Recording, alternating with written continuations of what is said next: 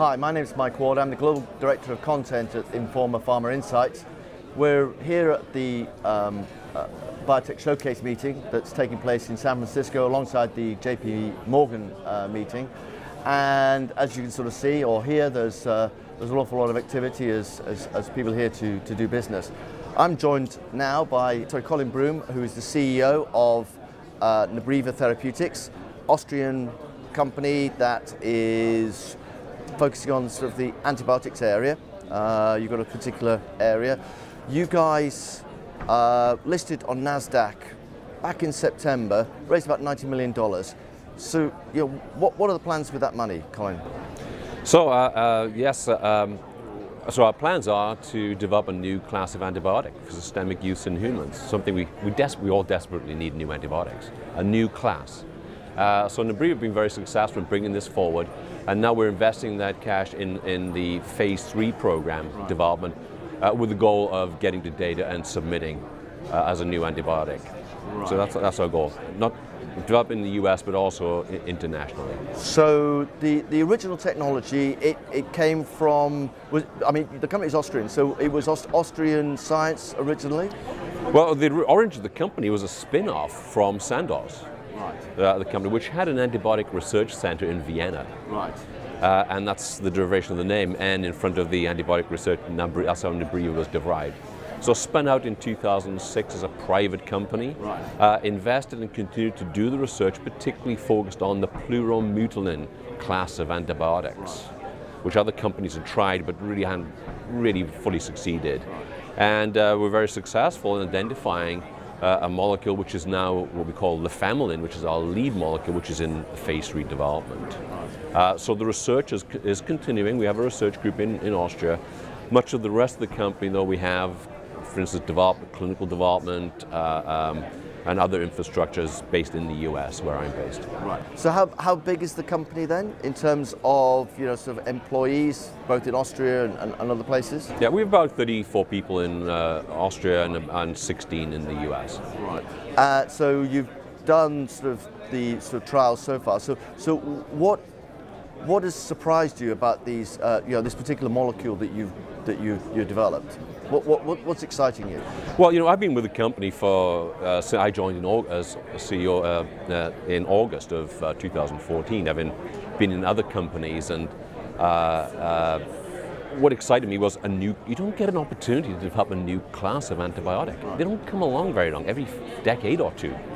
That was interesting. Also, the profile of the way the antibiotic works against a range of bacteria made this really well suited for treatment of respiratory infections.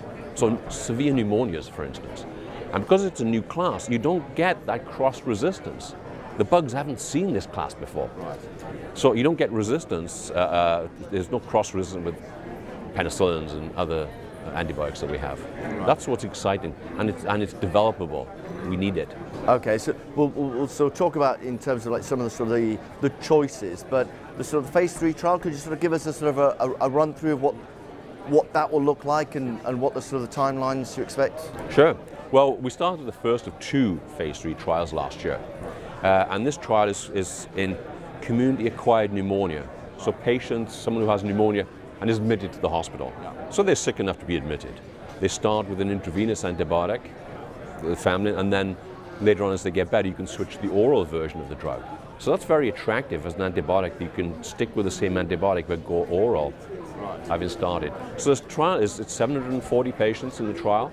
We're comparing lefamulin with what is really current standard of care antibiotic. So it's a comparative trial. It's blinded, of course, so we don't know who's getting what.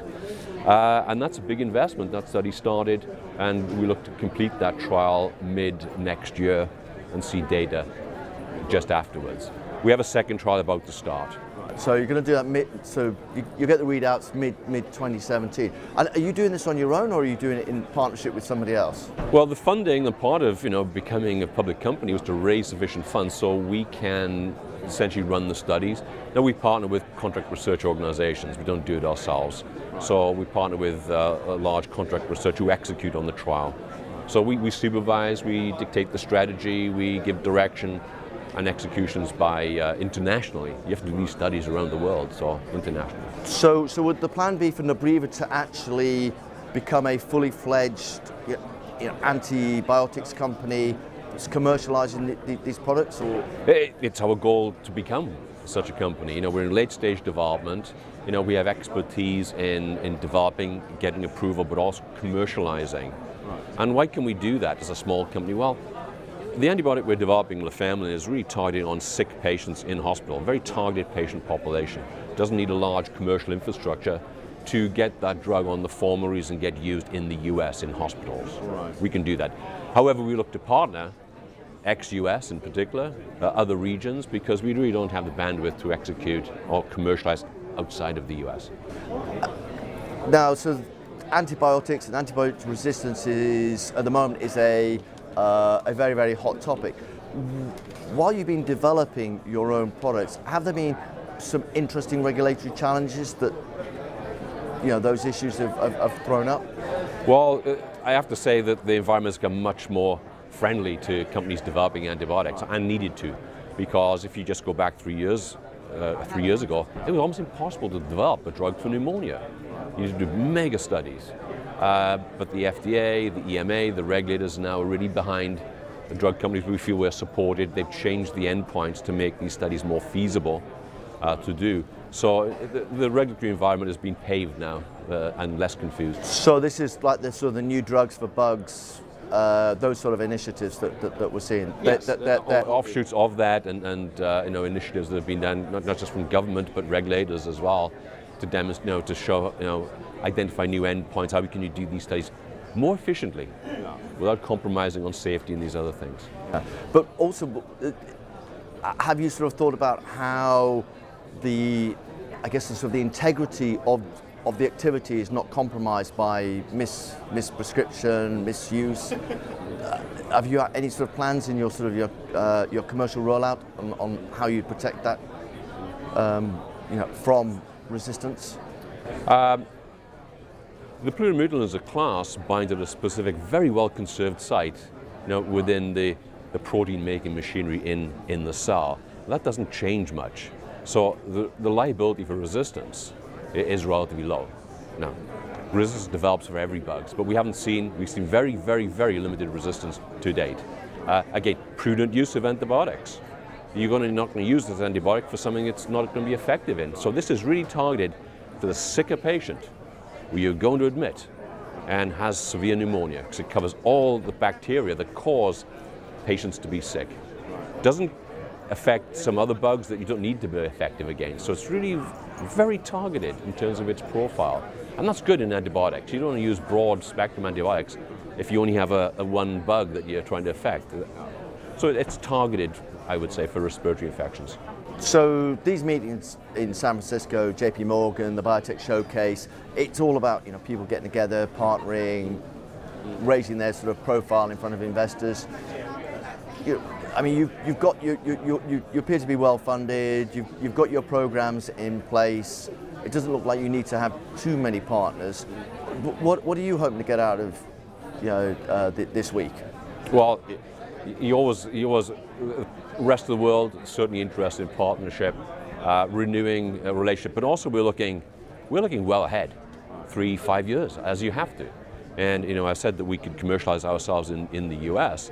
As a product like this antibiotic becomes used more broadly, you then may need US partnerships as well. For instance, primary care. You, as a small company, you can't, as it were, promote or commercialize to a primary care audience.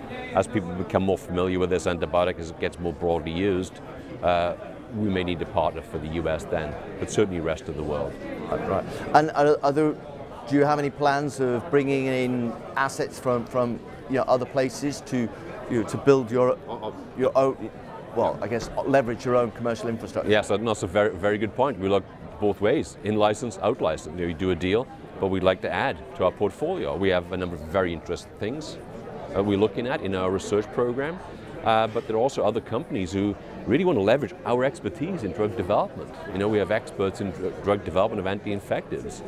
So companies will approach us, we're looking at things. It's a great environment to meet, to forge those initial relationships and find partners.